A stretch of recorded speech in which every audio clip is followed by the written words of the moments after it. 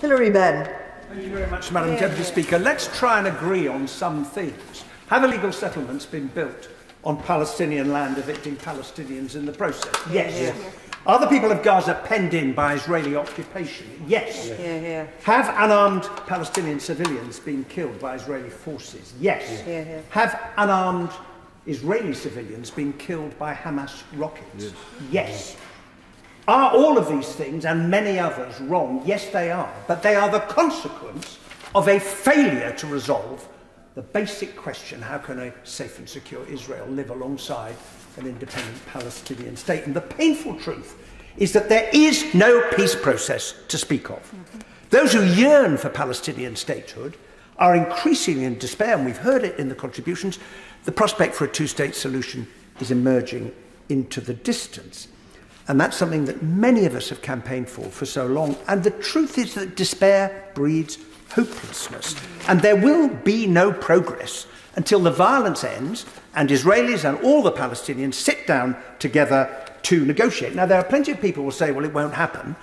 I would just observe that's what we used to say about the conflict in Northern Ireland.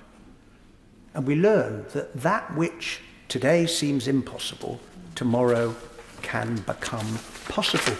But for that to take place, you need new political leadership on the part of the Israelis and the Palestinians. Now, why do I say that? Because nobody can want peace more than the parties to the conflict themselves.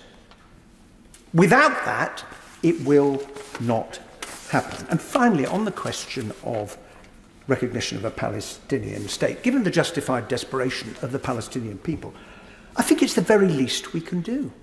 And the more I've heard the arguments over the years as to why it shouldn't happen, the less convincing they seem. And to say that Palestinians should only be granted their statehood as a kind of favour at the end of the negotiations is the least convincing argument of all.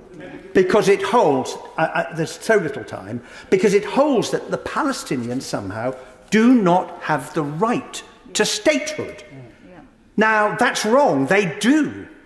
And recognising a Palestinian state will not, on its own, solve the problem. It won't end the stalemate, which requires courageous political leadership, but it would offer a glimmer of hope and respect. And that's why I voted in this House 8 years ago in favour of the recognition of a Palestinian state, and why I shall do so again tonight.